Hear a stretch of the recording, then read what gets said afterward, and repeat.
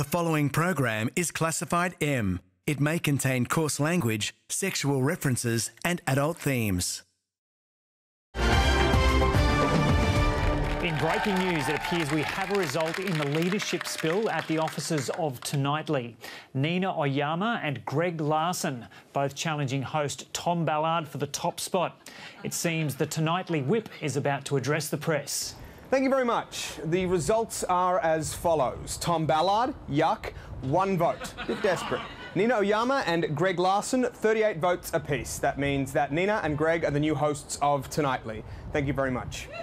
Oh, are there any jobs going at all? Well, there you have it. Tom Ballard, seen here never being funny, has been replaced by both Greg Larson and Nina Oyama, seen here being a fresh approach.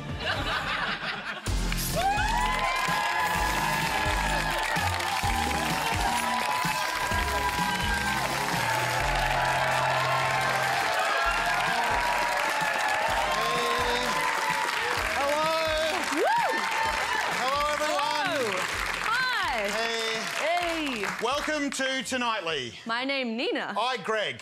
We host Tonightly now. And we're going to have a good fun. Yes, thank you. For those worried, Tom is still around. He's just been moved to the backbench. There he is. Yeah, good on him. Yeah, so tonight we'll be joined by the hilarious musical comedy quintet Songtourage. And I want to say right off the bat, we love the ABC. Yes, we really do. We definitely love the ABC. We love our auntie. She's a delicious old bird. Yummy yum. We mean it, though.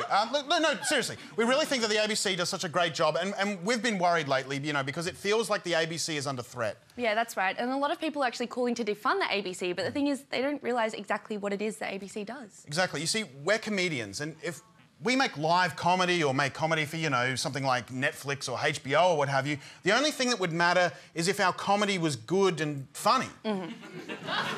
That's what people care about. Yeah, but not the ABC. No. The ABC doesn't worry about what's good or funny. They care about whether comedy adheres to a rigorous framework of editorial and legal policies. Yeah. And in a way, Greg, isn't that the best comedy of all? I think, yes. And the ABC was worried that with us hosting, we were going to get a bit too loose and crazy. That is not so, ABC. No, absolutely not. We're going to play ball. So for our monologue, we made sure to get all these jokes rigorously checked by the producers, the editorial team, heads of department, the legal department. That's right. Around 30 to 40 ABC staff have had their hands on these jokes and they're all the better for it. They absolutely are. So without further ado, here are our ABC-approved monologue jokes, ladies and gentlemen. Right here. First joke off the bat. What's the deal with airline food? The deal is they make the best of a bad situation. 30,000 feet in the air, cramped conditions, it's a tough... You know, they're doing a good job. Yeah. So that's the whole joke. Not crazy funny, but, you know... It's factually correct. Factually correct. It's, yeah, I think good on the airlines. Yeah, good on them. Well done. Yeah. All right, so a little bit of satire here, a bit of biting comedy, biting political comedy even. Malcolm Turnbull. I've heard that name before. Malcolm Turnbull. I think the last part of his name is fitting. Bull. As in bull S-word. Oh, the ABC said we can swear, but only a certain number of times. So we're actually saving up our sweary words for a joke that's near the end. Yeah. So, anyway, bull... The joke continues on. Yeah. Bull S-word, because some people might say, in their opinion, that some of Turnbull's policies are a little bit of bull. Oh, also for balance, Bill Shorten is also a bit short on credibility. According to some. That's... Yeah. The whole joke. It's a politician pun. Next joke. It's good. Let's just get through this. Okay.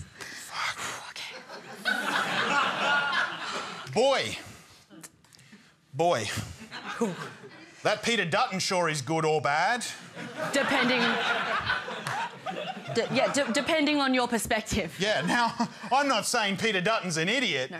I'm certainly not saying that or even implying it in any way. Defamation, no. I'm just saying... All I'm saying, imagine if Peter Dutton wore some kind of silly hat. Yeah, that would be really funny. I'm also not implying that he's of such low character as to warrant wearing a silly hat. I'm simply saying it might be humorous if he was in a silly and inoffensive hat. Yeah. Oh, also imagine Bill Shorten in the hat and Richard Di Natale and we need to cover David fair and Linehouse, balance. Sarah A whole Hanson range Young, of like people all from across the political spectrum wearing humorous hats. Funny This hats. is a great... This is a great monologue. Yeah, This is our Nanette. Yeah. All right. Last joke here, and we just want to point out that an ACMA investigation ruled that this joke was okay. So the precedent has been set, it's been cleared. This joke has been cleared by an ACMA investigation. Yeah. Last joke. Corey Bernardi, Kevin Bailey, and everyone at the Australian Conservatives are a bunch of... You can't say that. You can't say that. What? Sorry, who are you? I'm the OVC legal team.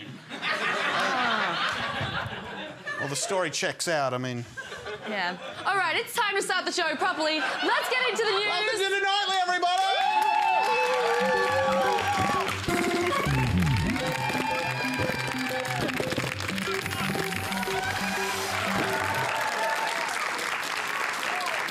OK, obviously the big news today, the news on everyone's lips. BuzzFeed is asking how many types of candy can you name? Mars bar. Milky Way. Smarties. Skittles. Mentos. M&M's. Jelly beans. Gummy bears. Extra. That's a gum, not a candy. Toblerone. Chupa Chups. Whiz Fizz. Gobstoppers. Kit Kat. The Teeth. Nerds. Candy cane. Chewy banana. Clinkers. Almonds. Turkish Okay, hang on. Almonds aren't a candy. Yeah, but they're delicious. So No, you fucked it up. Next story. Okay, I was on a Sorry, roll. Greg. Trending #1 on BuzzFeed today is a report that says 10 people who lost 50+ pounds share their best tips for getting started. Tip number 6 is to write a letter to yourself on why you should lose weight. So, I've written a letter to Greg about why he should lose weight. but that's not the literally... Dear Greg, OK. you look like shit and you have a gallstone. Love, Nina. OK, so yeah, it said write a letter to yourself. So, That's P.S. literally not... OK, oh, man. P.S. Lose some weight, you idiots. Everyone's talking about how you're addicted to sugar. You're a big fuckhead. OK, well, I've and written a letter to you, Nina Oyama. Right. Oh, please, Nina Oyama, stop disrespecting Greg. Greg is actually one of the coolest cats going around in the What, you haven't even written a letter? Well, give me that. This is just a list of candies. Yeah, I know. It's a list that I was not finished reading. Look, there's some pictures of almonds at the bottom. What is that? God's candy. Oh, for fuck's sake, we're moving on. We're new hosts. You know, we've got to talk about other news. So in viral news, 29 things to help you impress everyone you know. Skittles. Gobstoppers. No! Oh, OK. Politics, then, which you can't link to candy. You don't know that.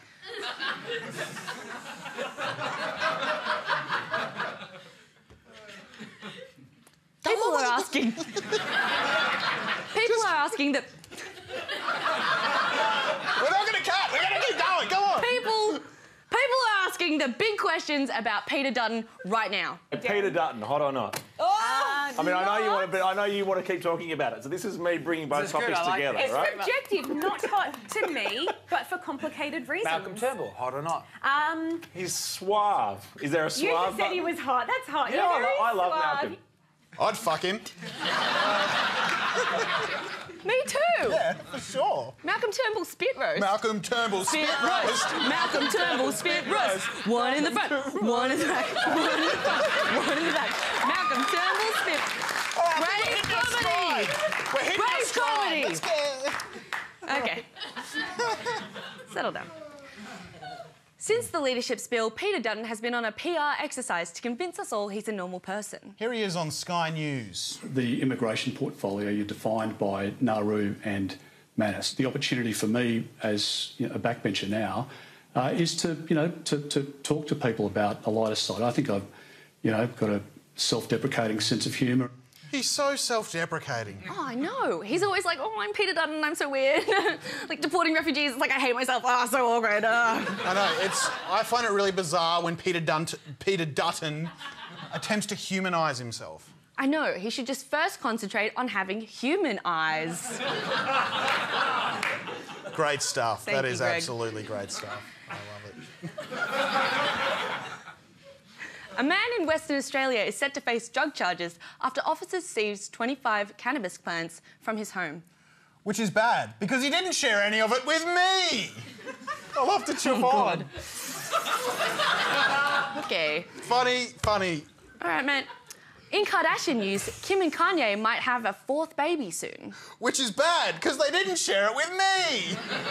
I'll have to eat babies is the gag. There. It's like I'll eat a human baby. Just... No one wants to see that. All right, in shows that haven't been axed yet, news. Survivor was on last night. Yeah, which is bad because they didn't share it with me. Oh, that makes literally no sense. Yeah, I know. It's like a comedy rule of threes. It didn't mean anything, though. I had no surprise. The movie news, Trainspotting director Danny Boyle has quit the new James Bond movie over creative differences. Supposedly, the studio didn't like the scene in which James Bond shoots heroin into his eyeball and swims around in a toilet of shit looking for his magic spy cufflinks or whatever. Who gives a shit? It's James Bond. Exactly. I mean, who cares about James Bond these days anyway? He's like an outdated, violent misogynist. An outdated, violent misogynist. So, get ready for his new primetime show on Sky News. Brave comedy.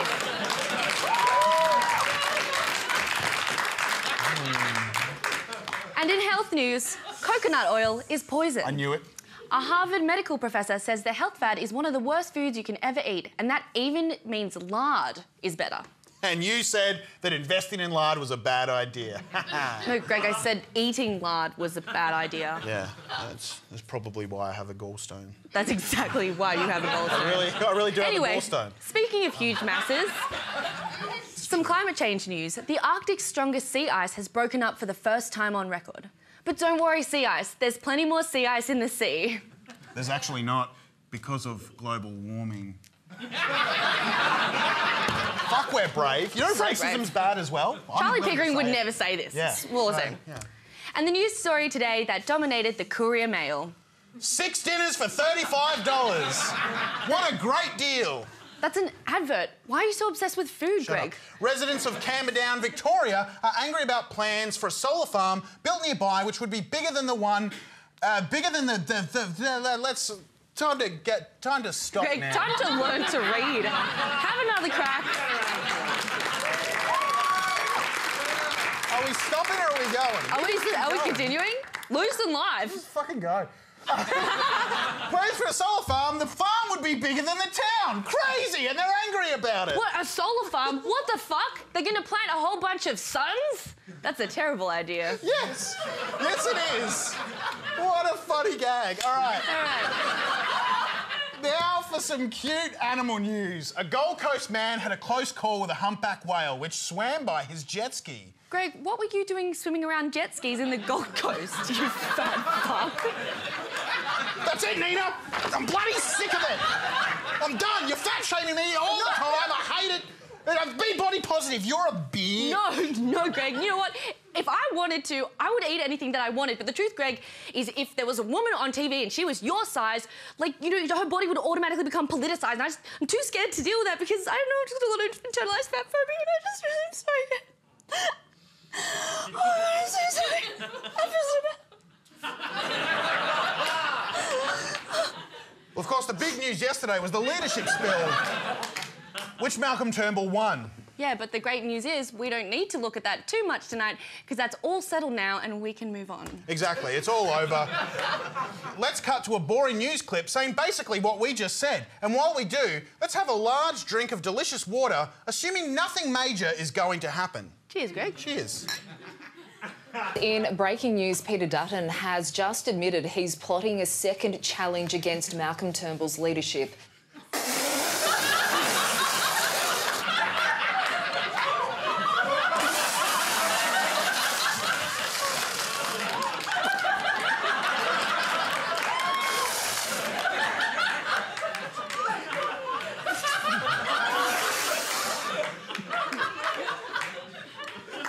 I'll drink the last bit.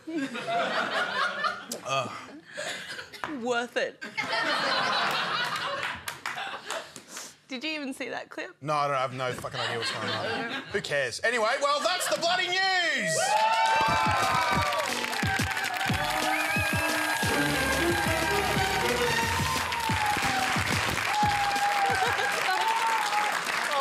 Okay, let's keep going. Here on Tonightly, we pride ourselves on covering all facets of the news cycle. Tonight, we introduce our new health and wellness correspondent, Anthea. She's here to delve into the new lifestyle trend taking Australia by storm. Hey sweets, Anthea here blessing you with some #realness. Today we're talking lifestyle trends because life has to have style. As my mentor Mother Teresa once said, do good. And look good doing it. Woo! Over the last few years, there's been an explosion in popular lifestyle trends. There's the Scandi trend Lagom, which is all about having not too much, not too little, but just the right amount of everything. There's Swedish death cleaning, so fun. And of course, it all started with Danish trend Hygge, where you're encouraged to make your life as cozy as possible and eat pudding, which is so brave. But as adorable as our little European friends are, it's time for a lifestyle trend that meets the needs of everyday Australians. So I've come up with our very own answer to Hygge. It's called Nurries. It means no worries. I know what you're thinking. It means no worries. That's Hakuna Matata. And babes, that is literally my favourite yoga pose. But Nurries is so much more than that. Nurries is an attitude. It's a way of life. Are you excited to try it out? Me too. Stressed about work?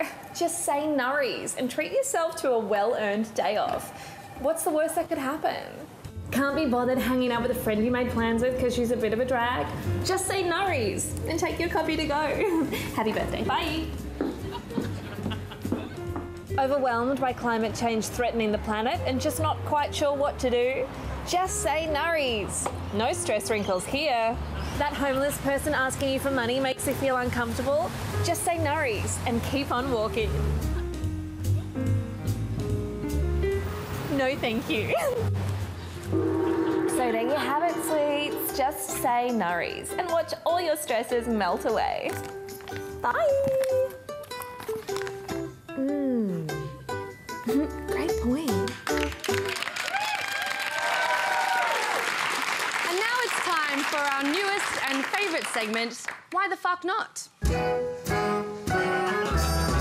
Oh, this is a really good segment. Why the Fuck Not is a segment where, because we got cancelled, we just do whatever we want. Why the fuck not? I feel like this whole episode could have been called that. Yeah. Anyway, who cares? Oh, Tom has asked us for... Just got carried away. Tom has asked in previous episodes for viewers to write in with suggestions, but we aren't going to do that because, frankly, your suggestions are terrifying. Also, 99% of them are bring back Mr. Oily. Yeah. So they're very unoriginal, If you didn't see it, Mr. Oily was me just covered in oil, slipping around on the ground. It was... the worst thing I've ever seen. That's the bar. My partner did text me saying she doesn't love me anymore. Anyway... Today, we're going to do something really good. This is actually going to be important, and I think this is quite good. I am going to teach young Nina here how to peel a prawn. What? So we get some prawns there. So didn't discuss. Look, I don't really want to, Greg. We're peeling prawns, Nina, for Christ's sake. We're going to peel a prawn. They smell so bad. This is funny. This is good television. All right. So get a prawn. Okay. Get a prawn there. Get a little close-up shot. So here's the prawny. Let me look. Hello. And all you want to do first off is just twist the head like that. And you want to just twist the head, pull it off, just chuck it in there. Thanks for watching, guys. Thanks for sticking around. And thanks for supporting live comedy. Oh, these really stink. Really smell we're not so going bad. to eat the prawns. These are, I don't mind. I don't know. I'm pretty hungry. These are rotten. And so you go around the legs and sort of take the skin off like that. So you've taken the tail off. That's fine. You do it as you like. You know. I'm the Bob Ross of prawn peeling. And then the last thing you want to do here is like the sort of little bit in the middle. They call that the vein. I call it the poop chute. You just want to pull that out. Just sort of pull that down the middle there. And then your prawn's ready to eat. Yeah, Greg, I'm having a really good time with you peeling prawns. Yeah, me too. Another turning point, a prawn stuck in the road. Tom grabs you by the prawn, directs you where to go. So make the best of this prawn and don't ask why. It's not a lesson, but a prawn learning prawn. It's something unpredictable. Funny. It is the end is prawn. I hope you've had the prawn of your prawn. This goes for 5 minutes. Yeah, we're just going to do the whole song. No, actually, we'll cut that there. Wait, can we just stop? We'll finish it. Thanks. Don't eat the corn. They stink.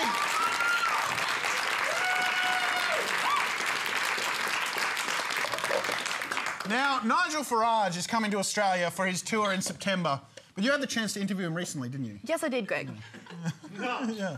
I did. Well, we'll cut to the clip then. I guess we'll take a look. No, well, look, before we do, all I want to say is that I was doing a character called New Reporter, where I played a new reporter who asks very soft questions and is generally not very good. Is that really a character, or is it just a bit of a shit package? No, it's like really good. It's a character. No, I'm a really good it's actor. funny. Roll the tape. Okay, Roll the that's tape. okay. Well, firstly, I just want to say thank you for coming on Tonightly. It's Australia's #1 talk show in Australia. I just want to ask, have you watched it by any chance? No, I haven't, I confess. I'm sorry, but I will. I'll do my homework before I visit in September. What the hell, man? It's like really good. It's almost as funny as the late night talk show in the UK called The Nigel Farrage Show. The vast majority of women don't want to identify as feminists. Whilst Donald Trump may be rough round the edges, he gets things done, doesn't he? I do not believe that these women that are wearing the burqa are doing so of their own free will and choice. Yeah, well, that is pure comedy. Now, it's supposed to be a Syrian current affairs programme, but most people think it's just me being a clown on a stage. But hey, do you know what? As long as they follow it, I don't care. So you're known as, obviously you're known as Nigel Farrage, but you're also known as Mr. Brexit. Mr. Brexit. Mr. Brexit. Mr. Brexit. I was wondering, like, was it really hard to legally change your name? Very difficult. Changing your name by deed poll is a difficult thing and takes a long time. But isn't it a bit dangerous? Like, are you the only Mr. Brexit in the phone book? Yes, I mean, there were, at the time of the referendum, lots of Mr. Brexits, Really? but they've kind of all faded back into obscurity because, you know, they're frightened. Oh, are they worried they'll be associated with you? Well, many of the words that are associated with me I can't, I'm afraid, use on your programme because they're so unpleasant. So I hear that you're coming to Australia soon. That's pretty exciting for us. I just wanted to say welcome to our penal colony. It's really exciting that you're coming to our penal colony, and now, is that to do with cricket, Nina? Is a penal colony... No, it's because we're a penal colony of England, originally. OK. So we actually have one state of Australia called Western Australia. It has tried and failed to secede from the rest of the country many times. As one of the figureheads of the Brexit movement, do you have any tips for Western Australian people? Yeah, absolutely. Make the arguments. Who wants to be governed by these awful people in the East? I mean, they're taking your taxes, your money, they're sending migrants to you, they're taking your jobs. So, but at what point do we bring the Russian bots in? Now, my advice on that is leave it till quite late, otherwise they might catch you. OK. They're not actually as good as they're cracked up to be, but they might just give you a helping hand over the line, you never know. Fantastic. And with that in mind, do you think there's going to be a second Brexit referendum? Oh, I do hope so. I mean, I don't really care about the policy, to be honest. Like, if I can be real with you, I don't really care about policy at all. I just want to know what it's going to be called. Like, so I have a few Brexit sequel names. If I could just read them to you quickly. The first one is Brexit 2, Brexistence is futile. The second one is Brexit 2, Brexit at Tiffany's. Brexit 2, United 2 Kingdom. Brexit 2, Electric Brexaloo. And the last one is Brexit 2, Son of Brexit. Which one's your favourite? Well, I think Brexit at Tiffany's, at least it sounds like it's got a certain bit of class to it. I have one more question. So you ran Brexit campaign on the slogan, "We want our country back!" which I think is a great slogan. I really love it. And I also want my country back. But the problem is I'm mixed race, so I've got two countries to choose from, Australia and Japan. Which country do I get back? Well, where do you live? Where do you pay your taxes? Australia. Well, it's got nothing to do with race. It's got to do with where you live, the community you're part of, Okay, hang on and that's one the one second, you got to Nigel fight Farrage, just hang on 1 second. I just got a call. Hey, Dad? Yeah, sorry, you're dead to me. Okay, bye. Fantastic. All right, thanks so much, Nigel Farrage, Mr. Brexit. I'll see you later. Thank you. Look forward to it.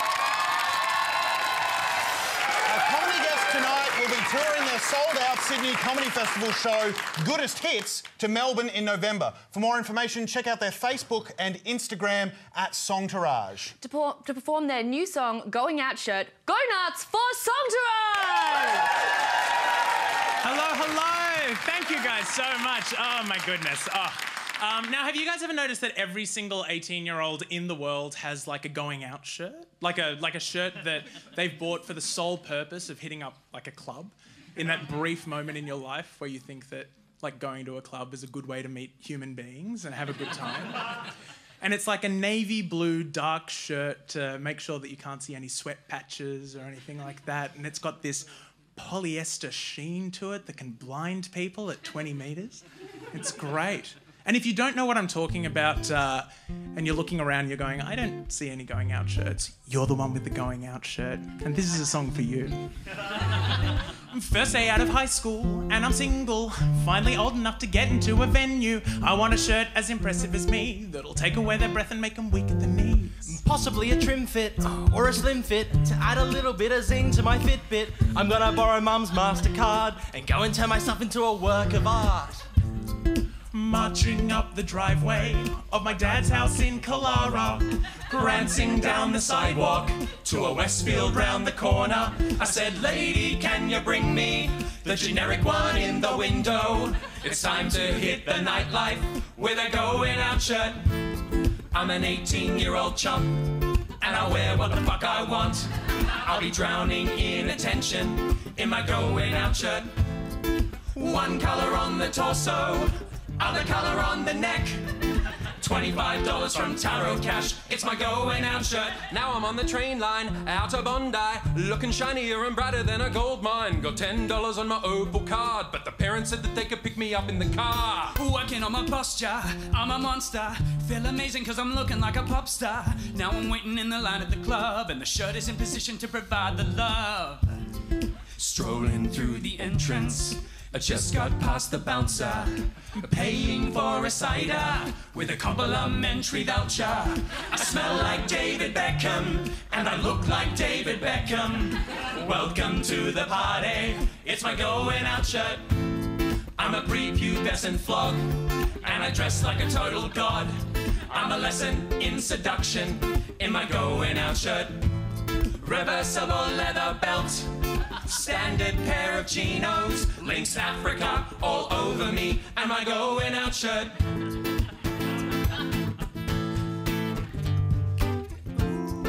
Music's loud, night is young, tastes so good that it hurts.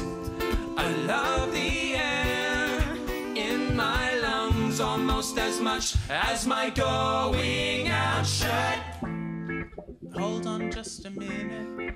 What's that on the dance floor? I must be mistaken. Something looks familiar. Shit, I can't believe it. Is this really happening? Now I'm walking over. Oi, that's my shirt. Hectic. Today's our lucky day. All of us fucking slay. And now we'll slay together in our going out shirts.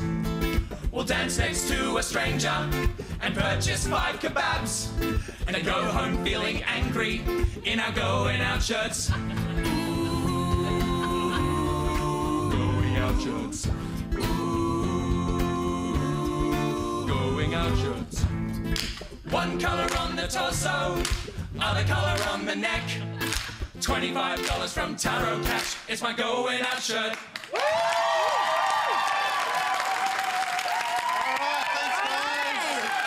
Songtourage, everybody! That's our show for tonight. Don't forget, Friday and Greta are hosting tomorrow. British comedy is up next because it's always a British comedy up next. Bye.